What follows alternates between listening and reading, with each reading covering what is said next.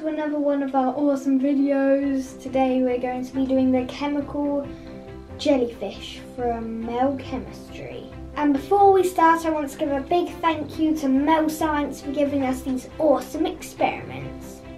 Yeah, we're really enjoying doing them, aren't we? Yep. Right, so what do we need to do our chemical jellyfish then, Oscar? Okay, so we need... So do we need a Petri dish? Yep. Let's have a look what we need. So we need liquid glass. Pour the sodium silicate liquid glass solution into the Petri dish. So we need this liquid glass and we need 2 of these, 2 bottles. So 7 ml each bottle, so that's 14 ml altogether of liquid glass we need to put into the Petri dish. So do you want to do that, Oscar? Yep. Okie dokie. So let's plop it inside. Let's plop it inside. Is that a technical term? Is that a scientific term? Plop it inside. So all of it? Yep. The whole thing. Oh, it's like the other one. Look, it's like staying still. Cool. It's not covering. I'll help you by squeezing this one out. Oh, that's probably why you need 2 bottles, because it won't Yeah, to cover the whole bottom. Right, are we done? Yep. Okay, so we've done those. Now apply the metal salt solutions onto the surface of the sodium silicate solution. So, what have we got in here? Okay, so we've got 4 different solutions to add. And what we need to do is to add 4 or 5 drops of each solution, drop by drop from various heights, okay? So we've got this one first, which is iron sulfate. Okay, so you're going to put 4 or 5 drops of this around the Petri dish from different heights. Okay. Okay, see if we can get it open. I haven't quite mastered the child lock yet.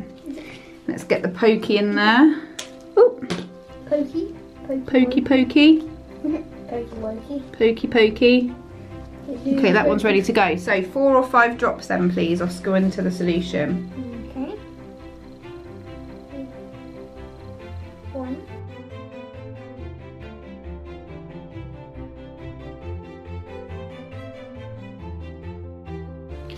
Right, we'll put the drops in and then we'll show everybody what it looks like up close. What They already look like jellyfish. do they? Yeah. Awesome. So what should we do next? Let's do maybe some copper sulfate. Yep. So copper sulfate is this lovely bright blue colour. Can you see that? Oh, that's nice. So let's get the pokey in the top Do the hokey pokey. and do the hokey pokey. And there you go, 4 or 5 drops of this, please. Okie dokie. Okie dokie, hokey pokey. We've also got some manganese sulfate. I wonder why it's from all different heights. Probably to make different sizes of drop. Okay, good point. I'm going to do one from pretty high up.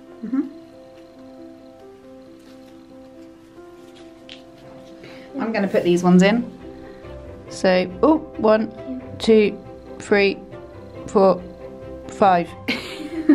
That's a bit crazy. Yeah. That looks nice. That actually looks like proper jellyfish. Does it? Yeah. And then last we have this one, which is iron chloride. Yep. So 2 iron solutions, one's iron sulfate, one's iron chloride.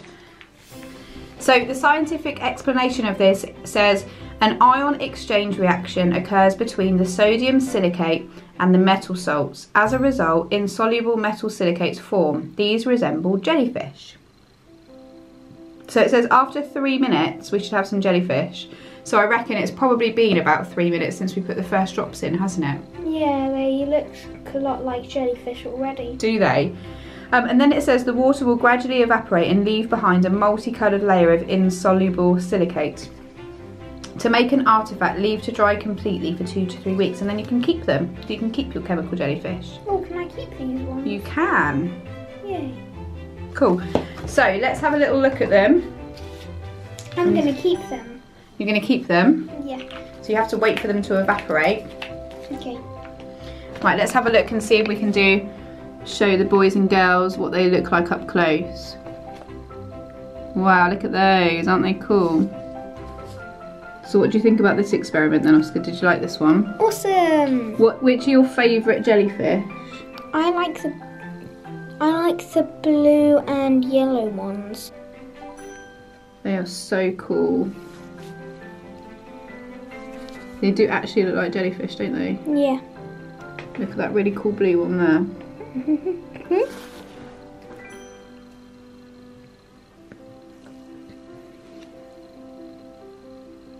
Bye guys, we hope you enjoyed our video. If you did, then give us a thumbs up and subscribe to our channel. Let us know in the comments, guys, which of these jellyfish was your favourite. Did you like the blue ones, or the brown ones, or the orangey ones, or the white ones? And let us know as well if any of you have got the MELScience kit coming to your house, and if you've done any of these experiments and which one's your favourite. Thanks for watching, guys. See you soon. Bye-bye. Bye.